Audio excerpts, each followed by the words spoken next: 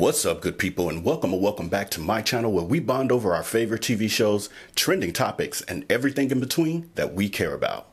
So today, what I've decided to do with all that's going on with the Jame Timothy Norman versus the United States of America case with the murder for hire plot against his very own nephew, Andre Montgomery, back in 2016. And I was thinking after my last video, after I read Travell Hill's plea agreement, I was revisiting the story with you guys and basically how we got to where we are today. And so actually the first video that I did on the Sweetie Pie's family was in regards to some social media drama between Miss Robbie, Jenae, and Tim. And back then, the context that we had was that Jenae had went on her Instagram Live, I think it was, and she was blasting Tim and talking about him being an absentee father and basically what he didn't do and he was abusive and things of that nature. And so in return, Miss Robbie then went on her Instagram Live in response to Jenae's accusations. In addition, Miss Robbie was starting to have issues with Jenae because to them, Jenae was acting funny and pulling back with them having access to little Tim, no longer allowing him to come to Miss Robbie's house, and she was insisting that they came to her house. And then Tim, in rebuttal, did his whole rant. And so I don't have Jenae's Instagram Live. I think, you know, when that happened, it caught everyone off guard. Nobody was really screen recording that. So I've actually never seen that footage. It's just been things I've heard about that. But we do have Miss Robbie and Tim's reaction to all of that. And now, where we are today in the future, we can now see that this was way bigger than what we thought. This was bigger than the drama between Tim and Jenae and custody issues. This literally, in my opinion, I think this was related to Jenae actually knowing what was happening with the federal investigation with Tim. And I don't know if they tipped her off or if there was just word on the street. And at that point, because this is literally, this situation here that we're about to react to and watch was less than a month before Tim actually got arrested and we found out all of this that we're dealing with today. So I believe that Jenae had a heads up on that. So in return, she didn't want little Tim to be with Jame Timothy Norman around that time because I guess in her mind, maybe it's like, I don't know if he'll, you know, kidnap our child to, you know, run from the police. Will he, you know, use our child as a shield when they finally do crack down on him? And it made me realize that I've actually been covering this case for over 2 years, even prior to us actually knowing that it was a case, that anything was happening behind the scenes. And I am truly a diehard Welcome to Sweetie Pie's fan. And that's very evident on this channel because even prior to the murder for hire plot coming out and Tim being arrested and charged for the conspiracy, I had already done a video on the Sweetie Pie's family. And so what I want to do is just take a retrospective look and go back in time and kind of work our way back to where we are today with the new knowledge and fresh insight that we have on what was occurring back then, almost like the Welcome to Sweetie Pie's investigative series that I have, and check it out in the card above if you have not already, where we don't just look at the episodes, but we kind of dissect the episodes and see how it pieces together with where we are in the case and see how really much of it was captured on camera, where we can see it leading down this road now that we know the inner workings of the sick mind of Jame Timothy Norman. And so long story short, what I want to do in this video is take a look back and do a reaction video to me reacting to the incident that occurred between Jenae, Miss Robbie, and Tim Norman literally like 30 days or so prior to Tim being arrested. And I think this now makes sense. And so just a disclaimer to those who may be new to this channel and don't know how things really roll around here. The video that we are reacting to is literally a month away from being 2 years old. This channel was very new around that time. Therefore, the way that I did my commentary back then is drastically different from the way that I do my commentary today. And so please don't waste your time commenting with critiques about what I did 2 years ago, because it's improved. This is the way I'm gonna do it, but just be mindful, because it was 2 years ago and my commentary was different. I am talking at times throughout, and so bear with the talking over the clips from both Miss Robbie and Tim Norman. It was doing the best I could with old footage. I'll give a little bit more commentary once we actually watch this, but either way, we're gonna get into this and we're gonna watch Miss Robbie and Tim's response around this time, where definitely Miss Robbie probably had no idea that this stuff was happening behind the scenes with the feds. And so let's keep in mind, this was literally less than a month before Tim was actually arrested. Still on social media running her mouth. My problem is with me and Jenae. It has nothing to do with Tim. So why all of a sudden that you putting out there that Tim used was to have a good abusive? relationship. Now, Tim was in town to see his baby, Right. and you wouldn't let him. So it's all about the money, because if you was with a dude that wasn't working, didn't have a job, you wouldn't be going through all this. She have a Gucci head So on. either you're trying to get more media attention or whatever. I'm not in the fight. I've tried to stay out of you and Tim's life, but right is right, and I've tried to tell you what's right, and I've tried to tell Tim what's right. It's true, right But is right. now that you wouldn't let me see my grandbaby And she will on a day check that I Tim, thought for I was sure. going to do it, because I keep that baby all the time. So now it seems to me that it's, when it's convenient for you, She loved her you let him grandbaby. come over. It's her only So you grandbaby, knew too. I How had do you do waited that? all day to see that baby. If it wasn't but for 15 or 20 minutes, I had bought him a motorcycle. His dad had brought him a video chair that she told us to get. And I told She her from spoils the her beginning grandchild. that his dad said he was going to come to town. I'm trying to talk to my son as a mother, tell him the right thing to do. But as a baby mama, you want to keep this stuff going. So it's got to be about the money. As a baby mama. Why wouldn't you let him give the She gotta gift to the take that. baby? You have never let me bring his toys to your house. But all of a sudden, you want to bring the gifts to his house. Tim doesn't Changing know the your rules in the middle husband. of the They've game. never talked. They've never met.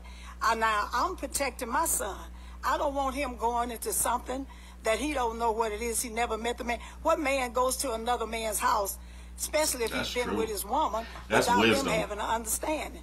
Girl, this is real Right. life, so get with it. Now, you keep trying to stay on this thing. I've stopped. 'Cause he But gets I'm set not up going to coming let over you there. attack Tim. So why would you stay with him all these time? And here's 9 years after TJ, and you bring it up that he's abusive. So what is the problem? Now you're trying 9 to get years at later. Tim. Tim has never said one word to you. I've kept him off of this social media. Tim just don't say nothing. But at one point, I was trying to mend the two of you so you could she be kept him off till now. co-parents.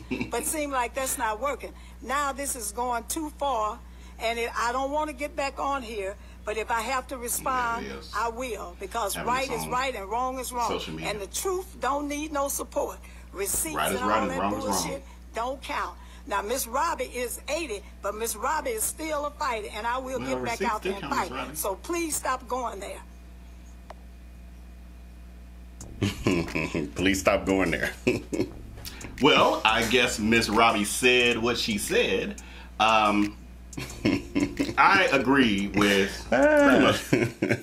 That's right. As I said then, and I'll say it again, Miss Robbie said what she said. So now looking back, because again, now we have context. We have full context, even though I'm still not exactly sure what prompted Jenae to start blasting Tim, you know, on social media. I'm sure he was behind the scenes doing something crazy and probably just she got fed up or something.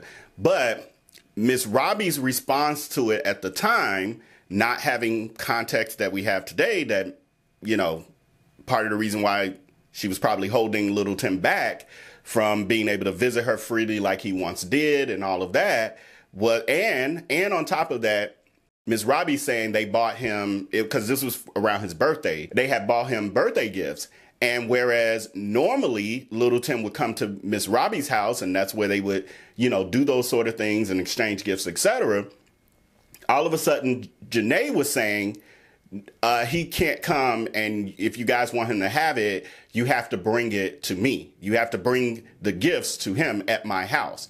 And so that was Miss Robbie's, part of Miss Robbie's issue, at least, was not only was Jenae at that time on social media blasting Tim. But at that time, she was also making visitations with little Tim very difficult for them. And so I can see Miss Robbie's side back then, which is when I did this video, I was more in line with seeing Miss Robbie's side. But now, having full context, I'm down with Jenae. I'm like, I get it now. Because maybe the reason she even allowed them to get the gifts and all of that, because maybe originally she was planning to keep things the way that they were and the way that they have been doing it routinely, which is her dropping little Tim off at Miss Robbie's house and he gets to hang out with his grandmother and all of that.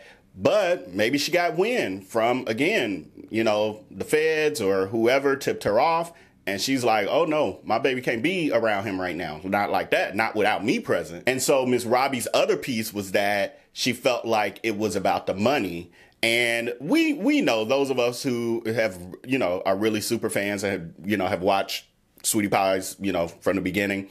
We know that part of the deal or the benefit of Jenae being with Tim was the financial benefits of it all. We know that. Like, let's keep it real, people. We know that. And so that's what Miss Robbie was going for in that moment, because they were having child support, custody, you know, battle issues and all of that. And Tim kind of gets into that in his piece. So without me going on too far and saying too much that's going to be what Tim is going to say anyway, let's get into Tim's response after all of this. Okay, so here's Tim.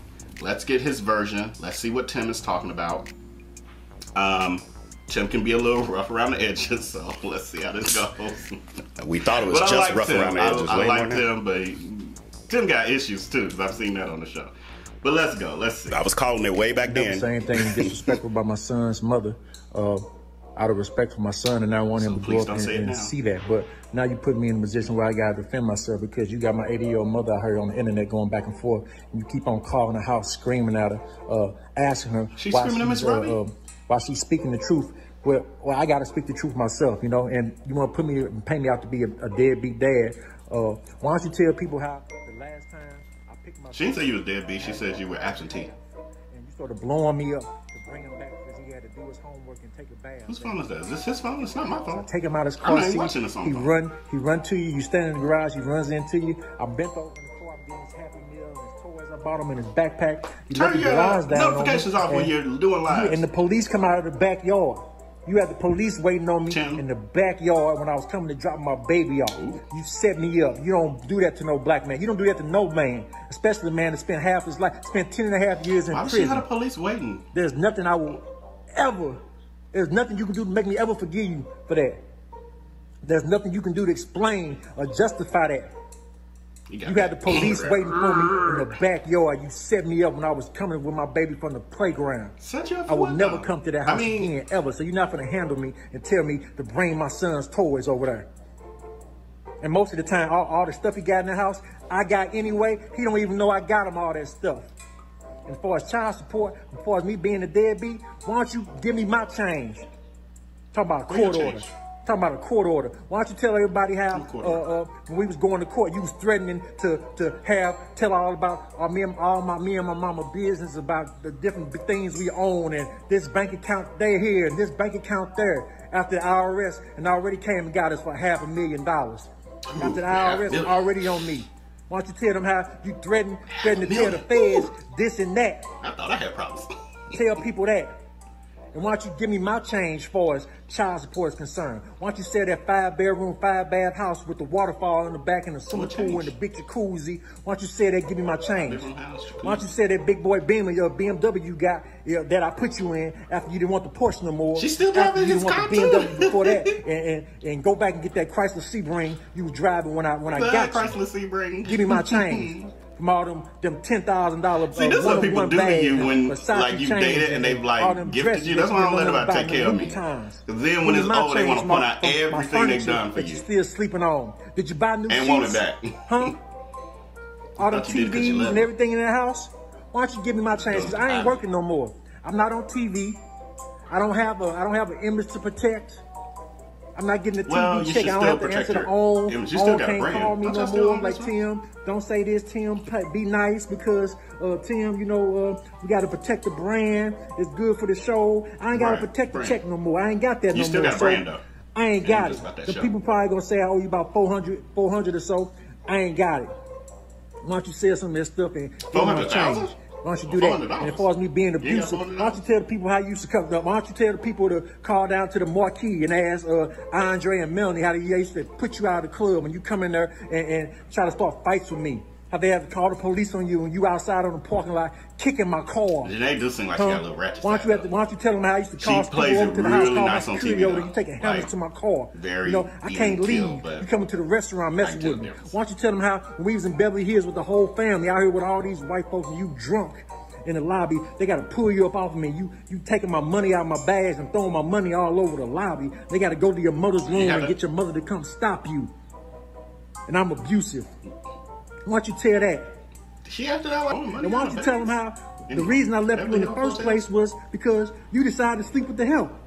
You slept with the cameraman. Why don't you tell them that? On and Pills, we had to get a whole new TV around season 3 because you slept with the cameraman. Shout out to Jose. I ain't got no ill feelings towards you, bro. She needed some attention. You gave her that, but you was with the boss, but you slept with the help. So that's why I left in the first place, and I didn't turn back. And every time we didn't want to film with you, you threatened to take my son. You would let my son film. That's the only reason you was still on the show.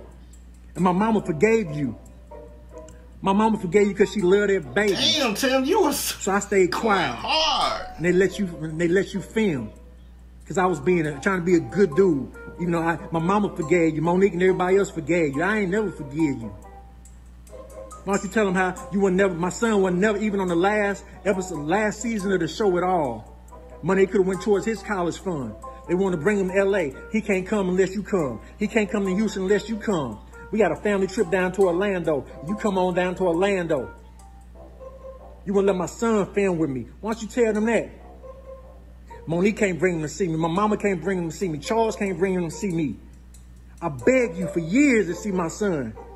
I begged you. I've been patient all this time, hoping you get over it. I was happy you had a new guy. I pray you stop thinking about my ass. Damn. But you got a new guy and you still calling me, crying, snotty nose. The night before your wedding, you called me crying, snotty nose. And I told you out there and married that dude. He's a good guy. I ain't never heard nothing bad about that man, so I ain't said a word. Damn, the night before the wedding, she called him. Not one person told me nothing bad about that dude. He's supposed to be a good dude. So I've been quiet, trying to give you your time. But now you want to take him from my mama, and my family can't see him either. You want to put me out to the world to be a bad guy? And people ask why Monique ain't dealing. Where's Monique? How come Monique don't stop Monique don't fuck with you no more. You want to run around town act like you a business person. That they showed Monique and her falling out on the show, so I know that's true. That business is for Monique. And you took half the money. You took half the money from Monique and you had Monique doing all the work.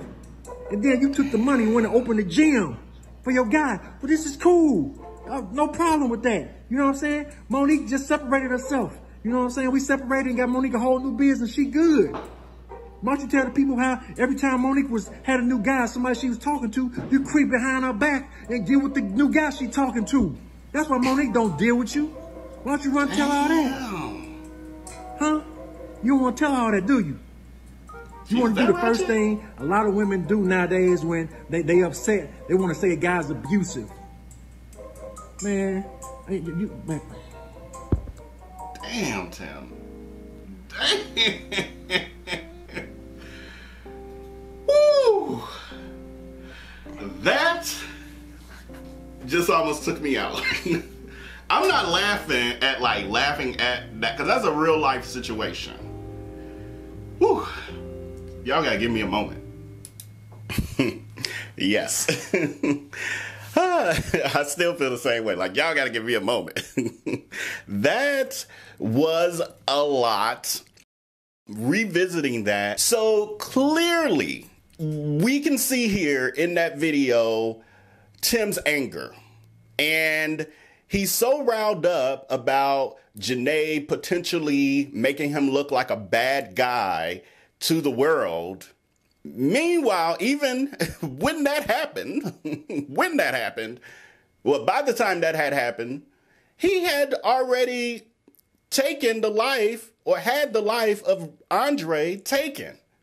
And then his moral compass is like, how dare you make me look like a bad guy to the world? Like, dude, what is wrong with you? What is wrong with you? Oh my God, what is wrong with you? So you have that, and he aired out everything between him and, well, I'm not going to say everything. He aired out what he felt was Jenae's part in, you know, all the stuff she's done to him, etc. What I found was interesting, though, in his recounting of the last time he had dropped Little Tim off, and I guess that now is the last time he will have ever dropped Little Tim off, and maybe even seen him in person. Who knows? Depending on how Jenae takes all of this. So what he said that was key. I mean, these are the things that's making me say, oh, wow, I think Jenae knew about the investigation, and she knew that it was coming down to the you know, final hours, because he said when he dropped Little Tim off, gave him to his mom, and he's pulling things out of the car, he said Jenae hurry up and shut the garage door on him, and then the police came from the backyard. And when I heard that, literally almost to the date, close to 2 years ago, I was like, what was happening that would make her do that? That's a lot. Like, and was she afraid of him and all of these other things? But it has me once again thinking maybe she knew. Because for me, hearing that, it was to me very odd that the police would be there and like waiting in the backyard on him to drop off his son. My initial thought back then was maybe it was a safety concern, or she didn't know if he was going to act up on her, etc. But now it has me thinking that possibly she knew they were at the final hours of this situation and he was about to go down. And she just wanted to make sure that the transition of having Little Tim come home went as smooth as possible. And if something did go down, that the police were there, right there at her beck and call. It seems somewhat unique to have the police, you know, be waiting. And so now it's making me think that, like, maybe they reached out to her saying, hey, you know, things are going to be going down. We want to make sure your son is safe. I don't know how that works, because this is a very unique situation in the sense of they were investigating Tim for, was it 4 years? Yeah, 4 years before everything, you know, before we got to the point of him actually getting arrested. And so very interesting. So now it gives more perspective on possibly why Jenae's behavior was what it was during that time. All of the other stuff that Tim talked about, the dysfunctional stuff, the cheating, the, you know, being money hungry and all of that, you know, that is what it is. That's not important at all to what we're dealing with right now. The subject at hand, which is this fool being responsible for taking the life or masterminding the taking of the life of Andre Montgomery, who was his very own nephew of his only sibling, his brother. That's like, whoo. So with that, I just wanted to revisit this, because for me, this is the beginning of the journey of where we are now. Like in my life as a social media influencer or this channel, but also this story as a whole. Like, yes, many of us followed the series for 7 years. We didn't know what we were watching unfold. And for me, this particular video is the beginning of my journey of my eyes being opened and seeing this family in not so much of the rose-colored glasses of a reality TV family that I admired, and started to see the realness of it. And in addition, seeing the morbid, the greed, the tragedy of this family. Like, it stripped down the veil of this family, you know, seemingly being somewhat perfect in the sense of TV perfect. So now, after 2 years, we finally have a trial date of September the 6th of 2022 for Jame Timothy Norman, Terica Ellis, and Wael Yagnam. So of course, I'm going to be following that trial up close and personal to bring you guys the play-by-play and the details of that case. Because again, I've been invested in this for going on 2 years now. And so I want to see personally justice for Andre and closure, to some degree, closure for the family, for all of those involved, and even those of us who are fans. There's some emotional tie there, not, you know, as deep, of course, but some of us are emotionally invested in this story. And because many of us as fans have followed this family for well over a decade, we have some emotional attachment and have been affected by this to some degree as well. And so I want to do my part in helping us all get a level of closure on whatever level I can personally. And so with that, I will have some other videos coming that will give us a bit of a retrospective and a refresher so that we're kind of current with all that has occurred in these 2 years, so that when the trial starts, you know, we're all on the same page. So with that, I just wanted to bring this video to you guys to share a moment for me that was impactful and began this journey. And so with that, please hit that like button below to help us grow. And if you're new to this channel or returning and have not subscribed as of yet, this will be a great time to hit that subscribe button below to join one of the most evolved subscriber families in these YouTube streets, and to stay in touch with not only this story, but the many other series that we have on this channel that I'm trying to keep up with. They coming though, they coming. So with that, until next time, until I upload the next video, make sure to take care and be blessed. Peace.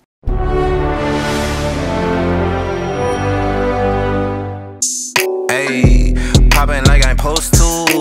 Watch out for the people that ain't close to. Speak a little something you could toast to. I ain't tryna hear about what you won't do.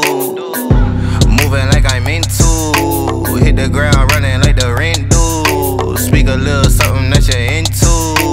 I ain't tryna hear about what you been through. Like hold up, say what's the hold up. I got the pack, who got the roll up? I'm tryna pull up. It seem like every time I show up, it gotta go up. See the drip, they see the glow up. Oh, now they know us. See, it's funny how my pockets out of shape, but I'm fit for the flex. Clear the phone call, hit my chick with a text. Parlay through the bird with my drip from the jets. Save a couple hundred by your with the rest.